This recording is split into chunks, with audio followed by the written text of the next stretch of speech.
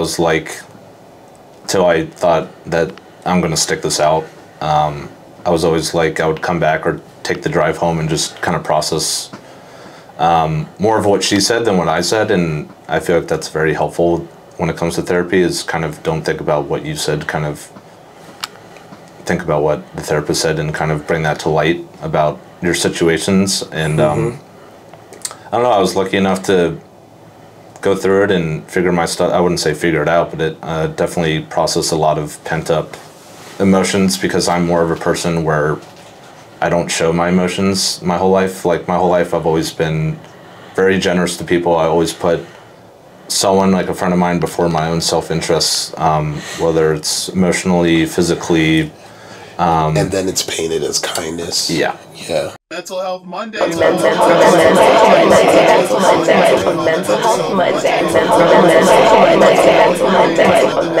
Monday. Like, I'm going to stop right here. I'm just going to chill for a little bit. I would also really like to go down that thing, but I'm just also going to stop. It's going to be like my current job. It works. It works for me.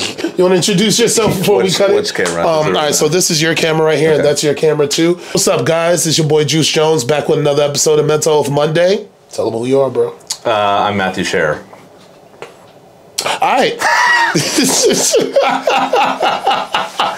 All right, what sports do you like?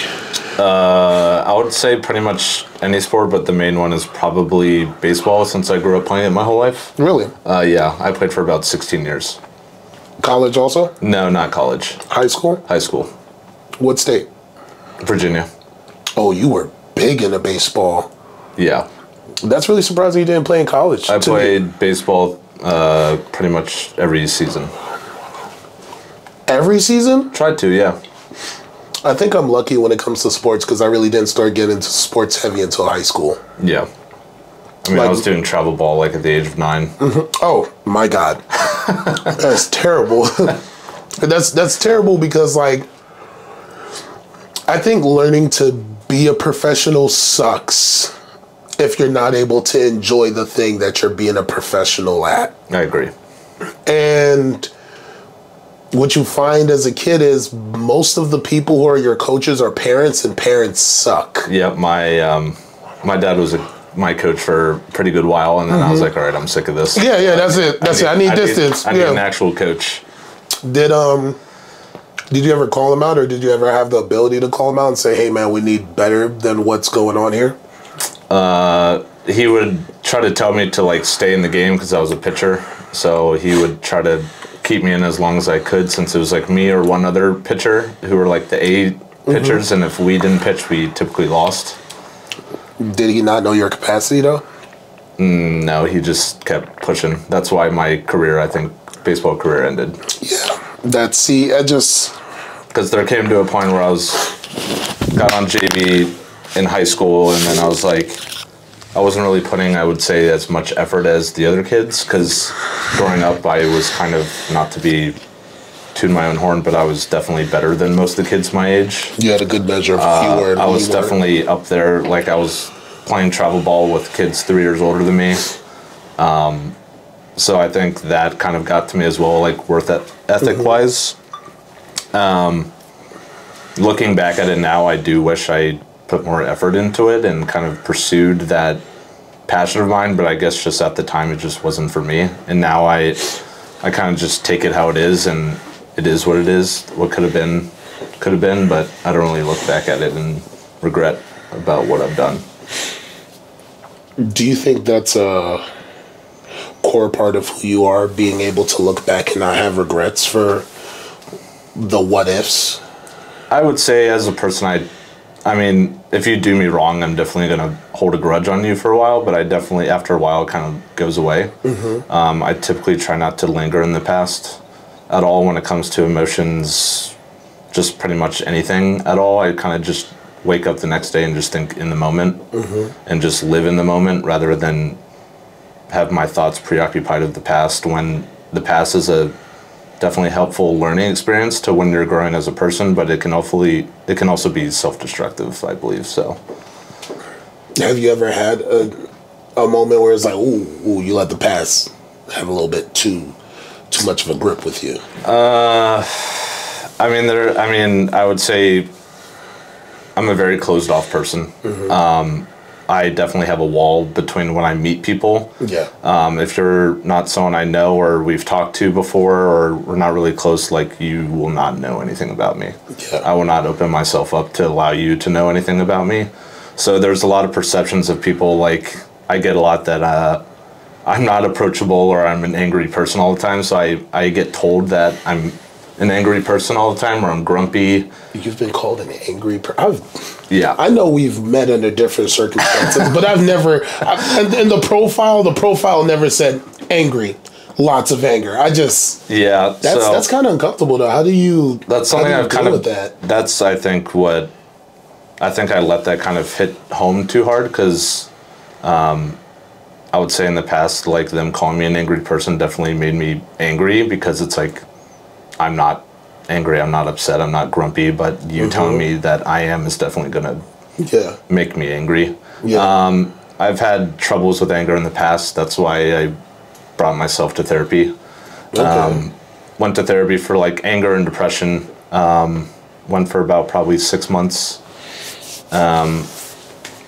I would say it was definitely very helpful. I would say I'm a lot more lenient when it comes to triggers to make me angry. I know a lot more ways to kind of keep my mind at peace and let my anger, I guess one way I do is ride it in like a wave, let the emotions be high and then let it kind of go back and get smaller. Or I typically kind of just let my anger be background music where I can still kind of hear it like music, but it slowly gets turned down and then eventually you don't hear it anymore. You ever seen the movie Wanted? It's the one with Angelina Jolie. It was like the assassin movie. Yeah, I believe I feel like when you said that background music, I like pictured him doing the whole bullet trick around the room, and you're just chilling walking away, so it all goes down. Yeah, now that you say that, I guess that brings. Yeah, I can. Yeah, but I mean, I can definitely keep my cool in situations. So, but I would say sometimes my past me of like getting angry comes up every once in a while, but I would say it's definitely better. So, I'm from Jersey, right? And when I moved to DC for college, I knew in the forefront of my mind it was going to be very hard for me to move back home because as I built this life for myself, I didn't want the image of myself that people hold true to be the only thing they base the rest of my accomplishments on. Yep. I didn't want to, oh, you're good enough for the job. You've done this before. I wanted it to be, no, he's done a lot of different work that makes him qualified for the job. Yeah. I didn't want, no, you'll never be good at that because we've never seen you do that. And it's like, you not seeing me do that doesn't speak to the YouTube videos I've been studying. It doesn't speak to I actually read newspaper and documents on these things when it comes to like cloud architecture and everything else. All the background knowledge that they don't know that you have. Yeah. They're just assuming, which... That sucks. And it's like a lot of folks, they don't grow with your interests. They just grow with the fact that, oh, you're still breathing, you're fine. Yeah. And it's like, no, there's a lot more to me than just the breaths that I take. And unfortunately, for someone like you in your situation, even when you make that progress within the 6 months that you went to therapy, it's very much, well, we've seen proof of you being angry. Yes, you're supposed to be angry in life. I don't know if you guys know this, but that's actually a part of the things. But if you grow up in a household where you're on the mound and you say, hey, I don't want to be here anymore, we have someone who's good enough to replace me, and no one listens when I say I've had enough, that means that as I grow up, I'm no longer going to express myself, and it's just going to be point A to point C without the B. Yep. Because you've given me examples that I can't communicate with any of you. Yeah, that's actually very insightful. That's probably how I react when it comes to situations like that. Like, I'm very point A to point C. Like, I will... like, eat the mean words, I'll eat, like, something that's frustrating me, but at one point, like, it's just, if you don't listen to me or do what I asked or try to make an effort, then it's going to be brought up, and not in an ugly way, which I don't want it to be brought up. Yeah, it's not going to be constructive. No. When you let's roll it back, because you said a lot of interesting things, and sometimes I think the best conversations are, what are we willing to touch, pick up, and put down, right? And I'm going to talk to you in a lot of baseball terms, just letting you know that. Right when you said baseball. Go ahead. So, when you realized that you were suffering from depression and anger, what was that realization like for you? Was it something that you were kind of aware of, or was it like, me angry? No, not me. No, I was definitely aware of it. Yeah. It's definitely been, like, my parents have definitely been supportive. I mean, they have their moments where I don't even want to be around them. I mean, I feel like that's every relationship, parents, friends, whoever you're with. And they've always been like, they don't really think a lot about mental health a lot. I guess it's just their generation. Bills is what they think about, which is understandable. But then, like, all right, after you've paid the bill, can we have that conversation? Yeah. So we don't hate each other as we're taking care of the bills. Yeah. And then, I mean, after a while, like, I was put on medication. I was doing all this type of, like, testing stuff, and everyone, it was kind of an annoyance whenever my parents or my mom would be like, oh, it seems like it's helping. And I kind of didn't want it to. Let's pause right here. Yeah. Let's pause right here. Because it's a lot to dissect. And when I have these conversations, I think it's very easy for people to hear our conversations with our parents, and they're like, they are villains. And it's like, no, they're people. Mm-hmm. And one thing that I discuss when it comes to Get Home Safe's work is, when people are glad that you've gotten help and that they're able to be there for you, it's very easy to change, hey, we're glad you're getting help, into, hey, we're glad you're no longer a problem. Yeah. And as the person that's in that position that's figuring things out, when you hear, oh, it looks like it's making a difference, it's like, let's have a defined difference. Yeah. Let's have a conversation on this difference that you're bringing up. Yeah. I mean, when I would hear that, I just didn't even want to talk. I would just be like, all right. I mean, good for you, I guess. I mean, I didn't want it to be like, oh, we're glad therapy's helping. Like, I mean, of course I wanted it to help, but I didn't want it to be a perception of, oh, he needed this to feel better. I mean, every person that is feeling down about themselves emotionally or anything that's going on in their life should definitely talk to someone. But I would say for a lot of people, therapy just doesn't work for a lot of people, just based how they're raised or based how they grew up or where they're from. Definitely for me, it was new for me. I'm not an open person, like I said earlier. So sitting down in a room while they're just glancing over you and examining you, like, for who you are and what you've been through, is kind of like a tough transition to make, especially someone that knows nothing of therapy. So that was a big step, and I'd say at first I wasn't very open. Like, I was like, yeah, like, this is what's going on, but after a while, if you know it's the right therapist, then a lot of people should know that the therapist that you go to first might not be the one for you. Oh, it's a breakup waiting to happen. Yeah. So don't stick with it. Like, but if you found it on the first time, good for you. Hey, great job for you. But I mean, if it's not working out, then you need to move on and try to find someone else that might be able to help you. But and just like dating, sometimes you may have to date a lot of therapists until you find the right one, and it's like, oh, this is what I'm looking for. Yeah. Because as much as we get therapy in order to get help and maybe have the right person hold that mirror to us so we see our reflection and they add shape to that. Yeah.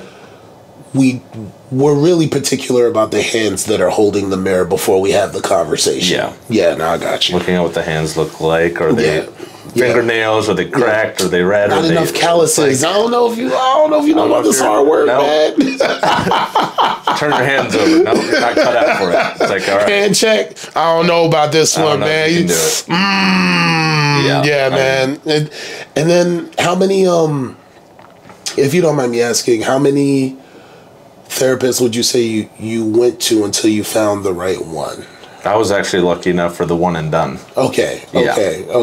But at first, I was definitely like the first few weeks, I was like, I don't know if this is it. Like, I'll just keep going back and give it another try. But she was very like persistent about you can take your time with me, like this and that. And I feel like that was very helpful for me to kind of stick with her because I don't know from other therapists since I haven't been to many other ones. But I feel like their agenda could be very probably pushy in some ways. But she was very relaxed, understand what I was going through, and she would like take like a few weeks for her to figure out one situation that I couldn't really figure out. So that was very nice.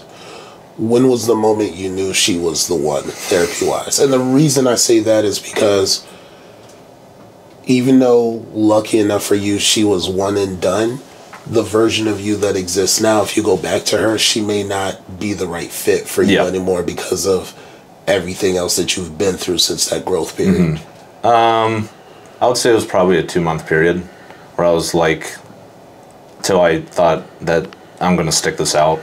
I was always like, I would come back or take the drive home and just kind of process more of what she said than what I said. And I feel like that's very helpful when it comes to therapy is kind of don't think about what you said, kind of think about what the therapist said and kind of bring that to light about your situations. And I don't know, I was lucky enough to go through it and figure my stuff. I wouldn't say figure it out, but it definitely processed a lot of pent up emotions because I'm more of a person where I don't show my emotions my whole life. Like my whole life, I've always been very generous to people. I always put someone like a friend of mine before my own self-interest, whether it's emotionally, physically. And then it's painted as kindness. Yeah. And then it always comes back to bite you in the butt. Yeah. So I've always grown up, still now I'm still kind of that person, but ever since meeting a partner, she's definitely brought a light into being more open and discussing, you know, the emotions, because it's not healthy in a relationship when it's not fair to me or her if I am feeling some type of way and then I just put it under the rug and then comes back later to bite me in the ass, you know. I pictured her walking over the rug, going to the bathroom, thinking, "What's that underneath that rug?" And you're in the next room. Yo, don't worry about it. Don't look at it. Don't worry about it. Yeah, just put another rug over top of it. It'll be fine. It's 2 rugs now. Yeah. When it comes to anger and depression, when you were dealing with it, did they feel like they came from the same place, or did it feel like one came and then the other one just happened to tag along?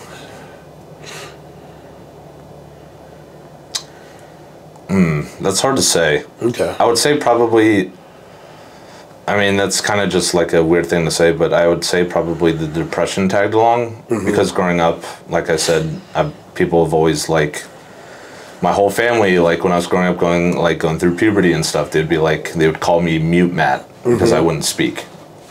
So they would always like bring me down for like not speaking. This sounds like a villain origin story. So I've definitely always been the type of person where that's kind of why I feel like I don't open myself up a lot is because of those perceptions and the way they would berate me of like me trying to make me not be myself. Yeah. In that sense. They weren't even really giving you time for you to figure out who you're trying to be for yourself. Yeah. I mean, they're like, parents would always be like, why do you look so grumpy and stuff like this? Just like, I'm really not like grumpy. Like, I'm sorry if like my facial expression says something else, but like when it comes to it, like I said, I really don't dwell in the past much. I more of think like if something affected me terribly, I'll think on it, figure out a solution, grief about it, and then kind of just move on and just have that thought in the back of my mind, not of like really looking bad, but moving forward to think back and not make that same mistake.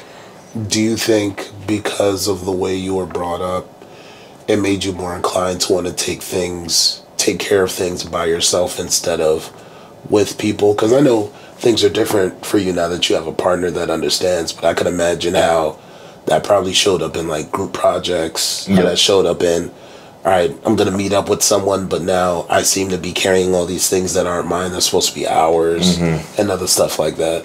Yeah, I would say like when it comes to like cleaning our apartment, like I'm gonna take care of that, most of it, because I like it my way and I like it done that way. The particulars. Yeah. Same with like group projects in school. Like I would always try to, not all the time, like I would kind of every once in a while might be that person not really putting in a lot of work, like that one person. But most of the time, if I was like really into the group project, especially like college, high school, I would want to like take the lead and kind of like dive into the topic deeper.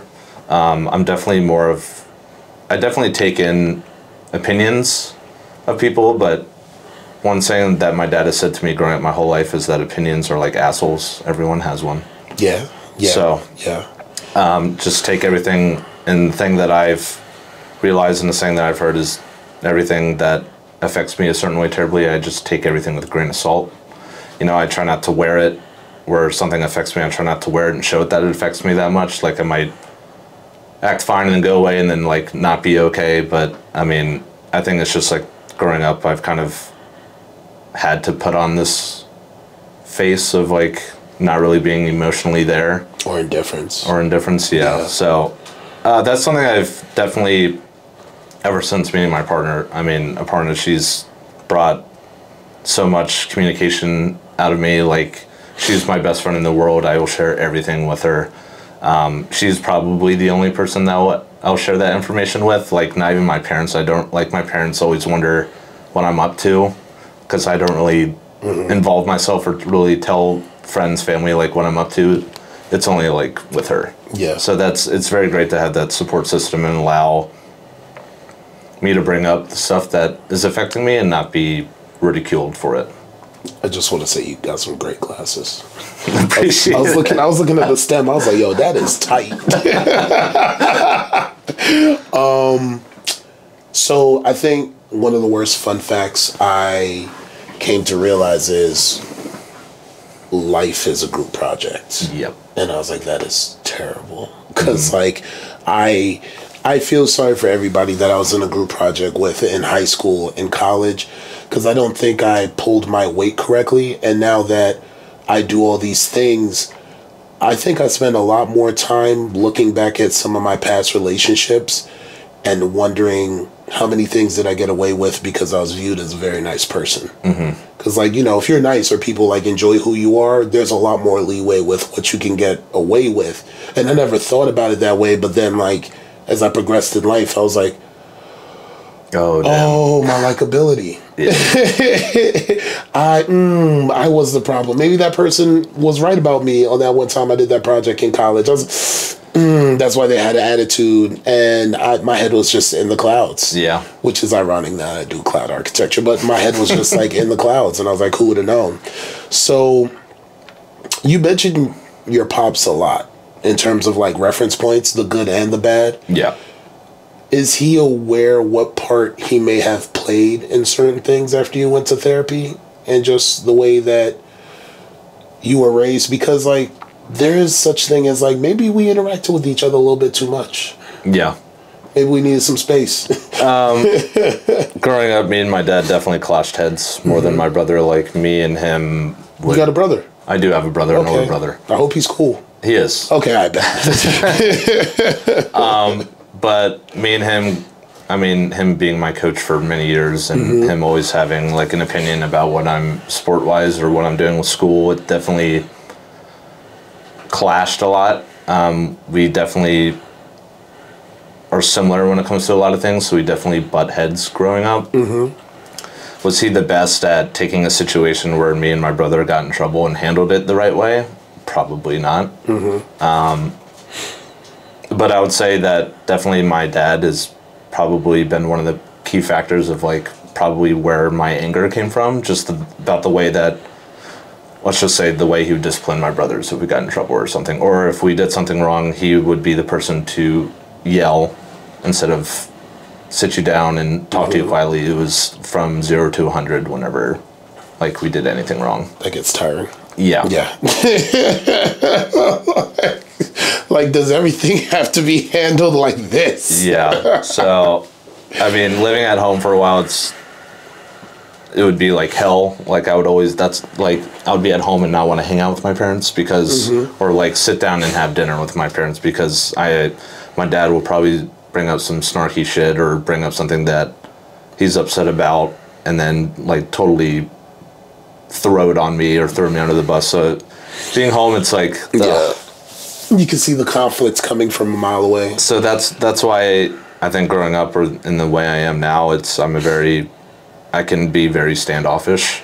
But I think if people get through that standoffish and kind of like come to me and just talk to me as like a person instead of looking at me and being like, oh, he doesn't want to talk or something like that. I mean, we'd definitely connect. Like, I'll get to know people, but I mean, I'm not very open when it comes to stuff like that. So I don't think the world gives quiet people chances to talk. No. It's very, you're here, talk. Why aren't you talking? It's up to something bad over here. The funny thing I can feel it. I can be quiet, but I can also be very, very loud. Yeah. I mean, you played baseball. That's not a quiet sport. No. Baseball, football, basketball. Everyone's spaced out. Golf. I don't think the only sport that people may be spaced out as much as y'all when it comes to baseball is soccer. And that's at moments. Mm-hmm. Still, the field covering all that, you have to be loud. You literally have to be loud. Yeah. So for you to say, "Hey, I play baseball," and it's like, "But I was quiet," no, you're not. No, not on the field. Yeah, it's not on the field. Yeah.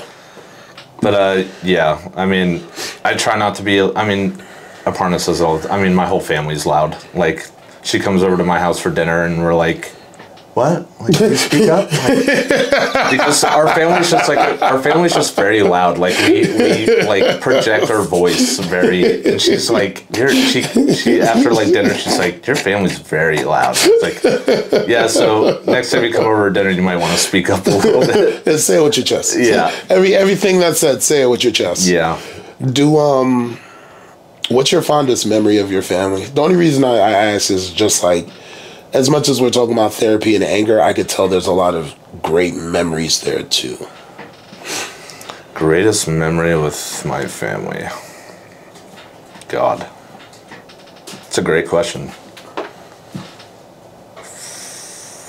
I would say, I don't know. I mean, I had a lot of great vacations growing up. But I would say my top vacation, it wasn't with my whole family. And surprisingly enough, it was with my father. Okay. In this past year.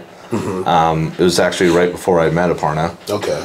She told me about that first date. The famous pot. The famous note to the hot number. pot. The famous. Are you okay with this?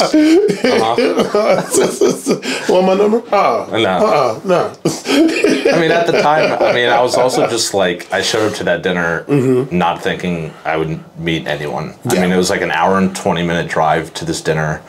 And I didn't really want to go to begin with. Did everybody have to drive far for this dinner? I would say most people probably commuted 45 minutes plus. Damn. Maybe some a little less. But yeah. I mean, I went there with like a crew neck and was wearing joggers. And then just cooling. And then she walks in wearing like this blue polka dot dress, like high heels, like hair and makeup. I'm just like, what in the fuck?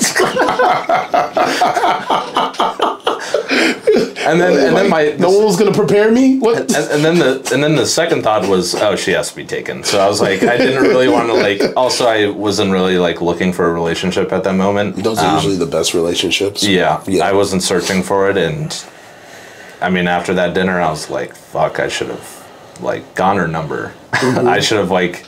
She told me about being in the car saying. I just sat there, started my car, just squeezing the wheel. And then, lucky enough, we met up like pretty much a month later at their place for like game night, and we at first like didn't really talk a lot, and then we connected a lot and really got close to one another, and we've been like inseparable since, and couldn't be happier to have met her at that time. Even though I wasn't looking for it, it was definitely the best chef's kiss time. Yeah, just chef's kiss all around. Just beautiful, but also terrible story on my part of how we met. No, I think that's adorable. You have to say no to people. like I said, I'm very Yeah. closed off. Like, I was like, there's no way I'm going to. It's a reason for everything. There's a reason for everything. You know, you're not beating yourself about it anymore, right? No. All right, cool. That's all that matters. Yeah. If what would you say are the top 3 things you've learned from therapy? Think before you speak. Tell me more. Think before you speak, because I'm definitely the person to speak before I think, and that has definitely bit me in the ass a lot more than what you think. I would also say that even though you might not agree with the current situation that's going on, kind of try to at least to be open-minded to the best of your ability, just to get a different perspective of how they see you or what they think you're going through, and kind of teeter-totter off of that. But I know that a lot of times when people have an input of what you're going through, you don't really want to listen to it. Yeah. So that's kind of more of a basis of, I guess, who you are as a person if you're open for listening. Yeah. And then thirdly, I would say, I don't know. Thirdly, I would just say, just if you're having any type of thought of just anything, or you're not really know what's going on in your life, like, I thought therapy, I think, should be for everyone. Like how a car needs, I said this to you before we did this podcast, but I feel like a car needs an oil change every once in a while, and I feel like humans need a mental, like, reset button. Not even a question. Just to get past, even if it's like one session and you're like screaming what you're angry about, you'll probably be like, check engine light is on. Yeah. But I don't know. I would say the third thing is, I don't know, just try. Just go out there and try. What's the worst that can happen? You go there and you might not need it, or if you don't like it, then be lucky if you don't need it. Yeah. Grateful if you don't need it. But if you do, stick around and pursue it. I would, like, you just have, I mean, it's just like waking up and making your bed every morning. You just got to do it. I don't make my bed up in the morning. I wake up and I jump right out of it. I just get straight to the day. And then I come home and I say, you didn't make this. Should have made that.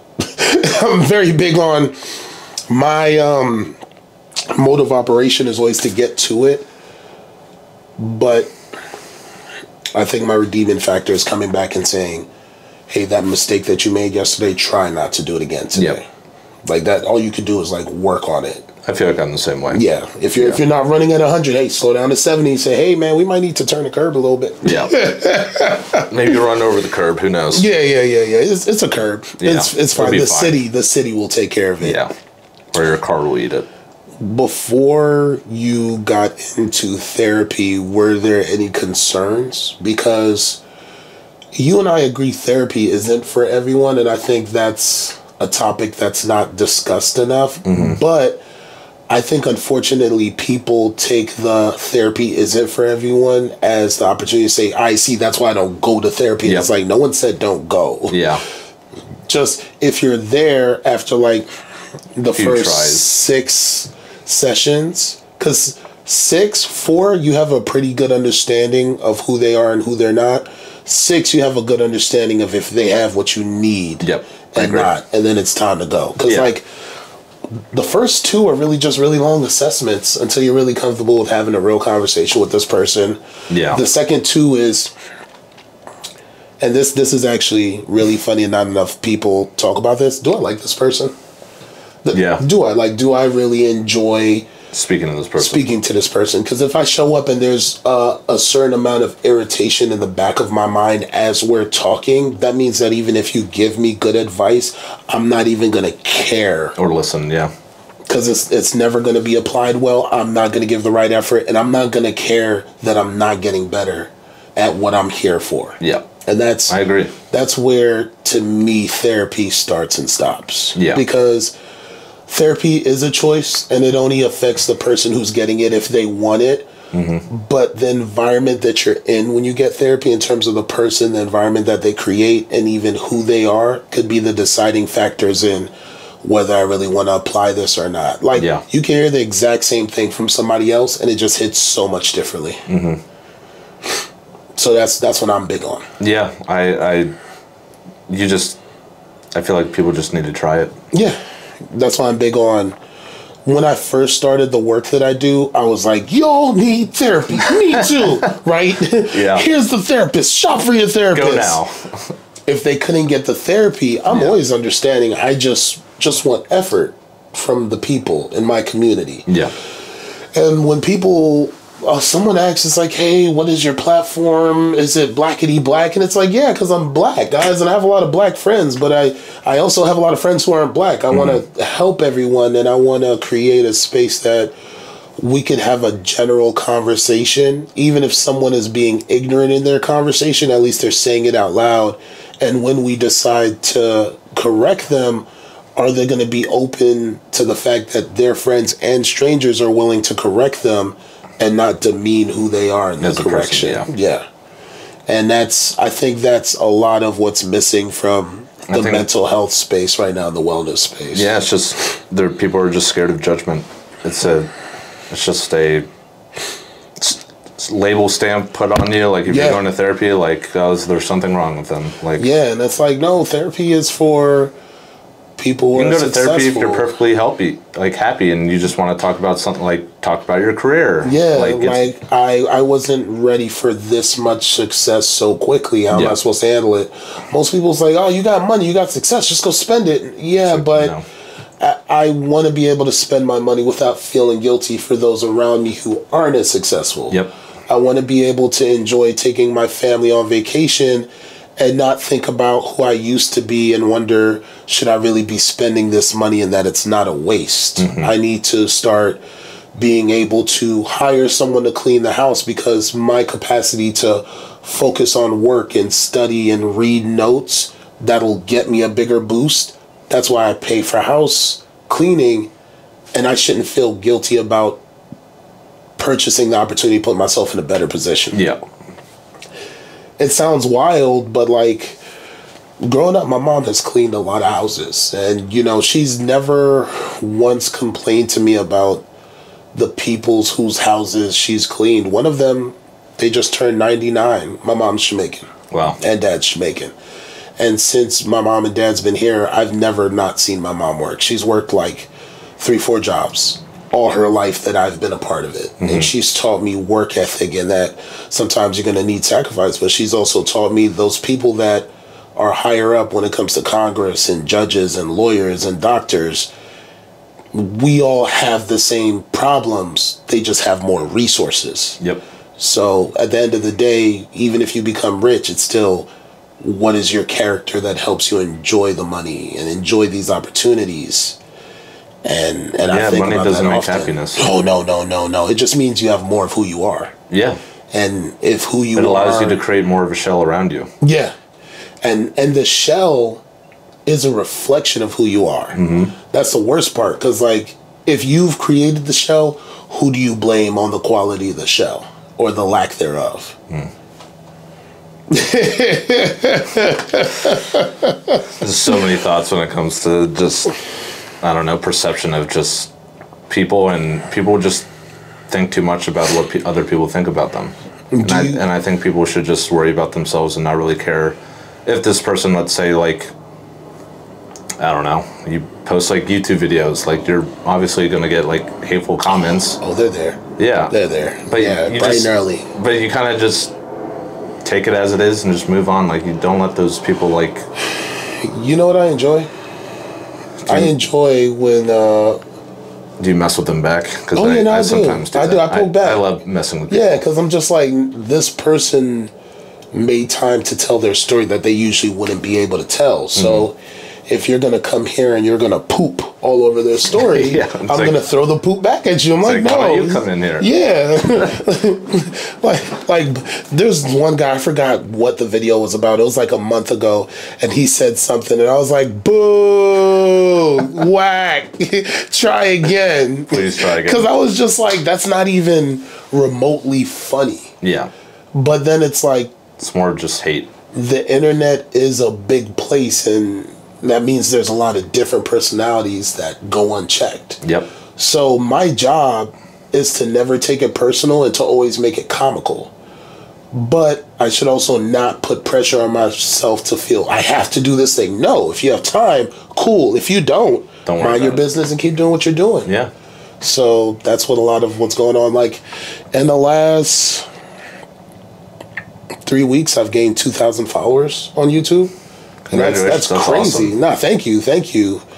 And it's like I have a very high standard for myself. Like my goal is to get to a little bit under 100 by the end of the year, right? But then it's like, how do I get there?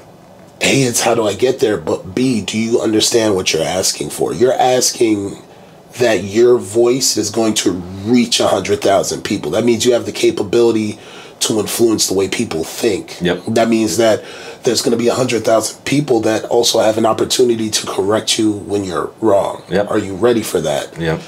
And also, the work that we do when it comes to Get Home Safe, I'm very big on, hey, are we making the impact that we would like to make?